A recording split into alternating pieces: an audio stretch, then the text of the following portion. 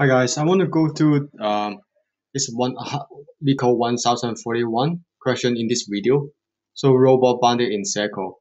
So this question was very popular from Amazon. It was asked by almost 400 times.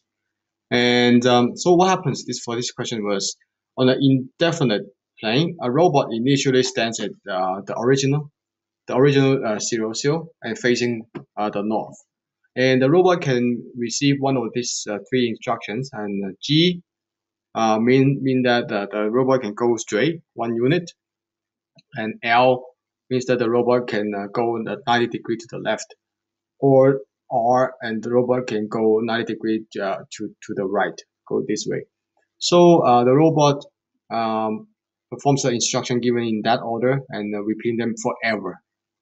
And our function, what it needs to do is to return true if the robot is if that exists and circle in a plane such that the robot can never leave the circle. So that means the robot will stuck in the circle forever, and the instruction like a loop. So the instruction will repeat itself forever as well. So let's look at the example, and we have a GG.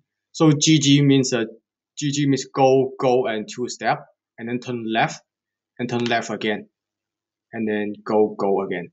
So as you can see, when go and then turn left again, so the robot turns 180 degree, go back and two step and go back to the origin. That's why. And then when this instruction repeats forever, and the robot is gonna stuck in the circle. So and then the second one is GG. GG means it's not moving. Oh yeah, it's moving. Sorry. And then it's going straight for two steps facing north. And as you can see, there's no turning around. It's only going straight. That's why the robot will moving to the north indefinitely. And the third one is a GL. So G means go up. It means go north. L means turn left. So as you can see, go north and then turn left and then go north again and then turn left and then go north again and then turn left and then go north again, turn left. So go back to the original. So like a circle, like this. So so it's back to the origin at the end. So that's why it returns a true. So we need a simulation algorithm that can simulate this instruction to see if that robot stuck in the circle forever. And this is my solution. So as you can see, this is the original direction. So because the robot is facing north, that's why it's 0 and 1. And as you can see, we can see a little diagram in here. 0 and 1 means that the robot will facing north, and it's facing west, south, and east. So we have this little diagram here. This will come in handy later on. And then we have the initial position of 0, 0.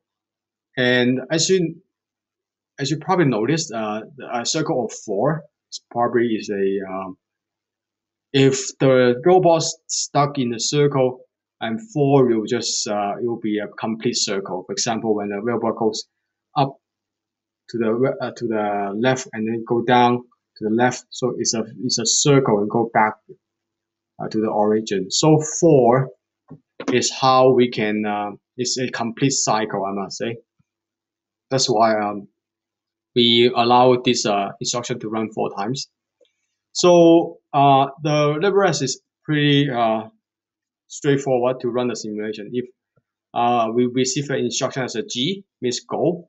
So the robot will go to the direction, go along the direction is given, right? So the original direction is 0, 1 because the robot facing north at the beginning. So that's why you just move along the direction. So we move both the x coordinate, also the y coordinate, and the updated coordinate over here.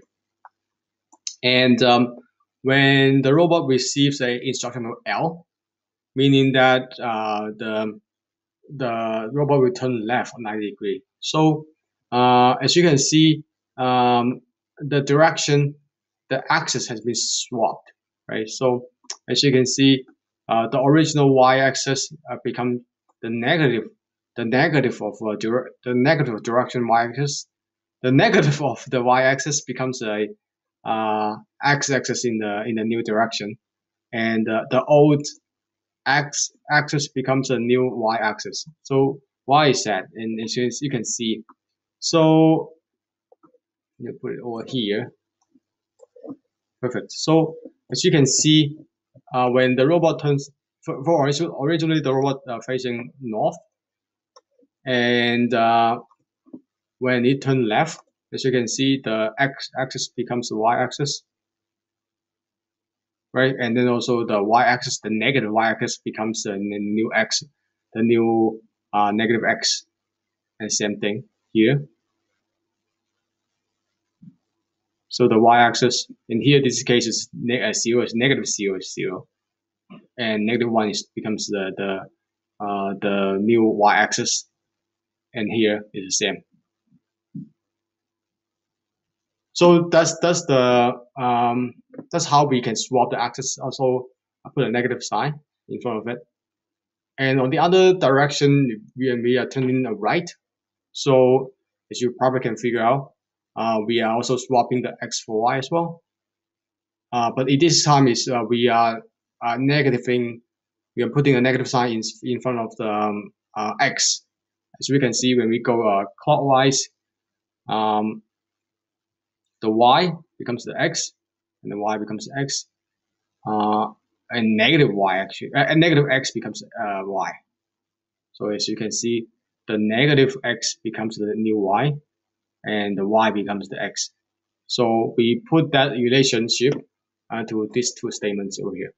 So, and basically this just simulate the execution of the instruction, and we put the we run this instruction 4 times because again, so the 4 is a complete cycle, and if the robot is back to the origin, that means it's stuck in stuck in this cycle, and that will return a true if that's the case. Otherwise, it returns false.